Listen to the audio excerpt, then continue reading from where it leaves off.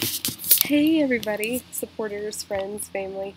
So I'm going to try and do a video blog, or a vlog, as some may call it.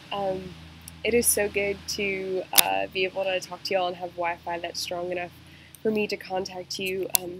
Things are fantastic here. I'm coming to you Friday, 5:30 p.m., and I'm sure that it's what you guys are just about to be waking up on Friday. Um, Gosh, it's just insane. Complete culture shock here in the Philippines. I'm enjoying the friends, I'm enjoying the family, the kids that we get to work with. Our ministry is fantastic. I just wanted to take this time. I'm in a season with the Lord of really just Thanksgiving, and I just wanted to really say thank you from the bottom of my heart. These trips are a lot about change, and the most change that I've noticed is in me and in my heart. And I cannot thank y'all enough for putting me here. I can't thank you enough for the wisdom that you've departed to me over the past years. Um, and that's something completely irreplaceable.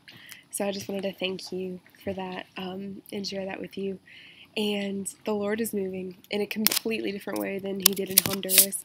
Honduras was a very, very much a growth period for our squad, and we're just learning to walk in the fullness of what the Lord has for us here, and just to spread His kingdom even further. And I am so happy and so blessed here with a beautiful squad and a beautiful team.